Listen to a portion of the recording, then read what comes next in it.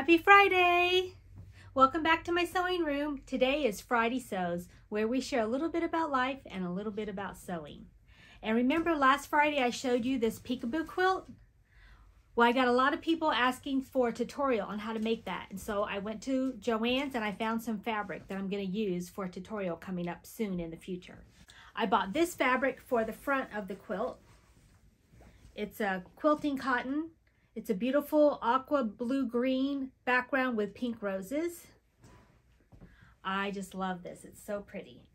And then for the backing of the quilt, I bought this solid pink. What a pretty pink that is. But see where the window is, that's going to be this print. And then where these fold in, it's going to be solid pink. So it's going to kind of make these look like pink flowers. Going to be really pretty.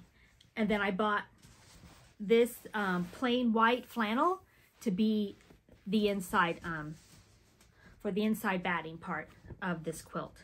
So as soon as I can get all these cut up and ready to make the tutorial, I'll be posting that video as soon as I can. Remember a few weeks ago I showed you a tutorial on how to make these fabric memory games, and I was looking for ideas of how to package these for my grandson to be able to keep them in so he doesn't lose them. And let's see. And Tamra, one of my subscribers, suggested she was going to make a drawstring bag.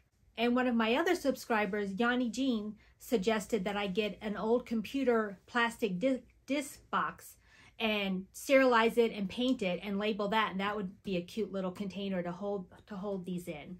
But I haven't been able to find that, so I decided to do a drawstring bag like Tamra. And I wanted my bottom to be flat with like a square bottom so it will easily hold these like this. So I designed this little bag. It's fully lined and it's got a great little closure, drawstring closure, and it sits up like that. So that tutorial will be posted this weekend on how to make these adorable little drawstring bags. So cute. So stay tuned for that. I forgot to mention a few weeks ago that I got a sweet Christmas card from Trish from Pinky's Farm. She has a YouTube sewing channel called Pinky's Farm, and if you haven't subscribed to her already, you need to check out her channel.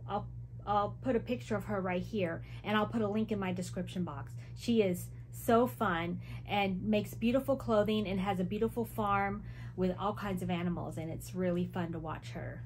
And she sent me in the Christmas card this adorable little bird applique. Isn't that sweet? It's adorable. I gotta find something special to put this on. I just love it. I like that it's a little bird and I'm Robyn, a little robin bird. So that's very sweet. Thank you, Trish. Anyway, check out her channel if you haven't already. And I just thank you guys so much for joining me today. I just love these Friday Sews and getting to talk to you guys and watch the other Friday Sews channels.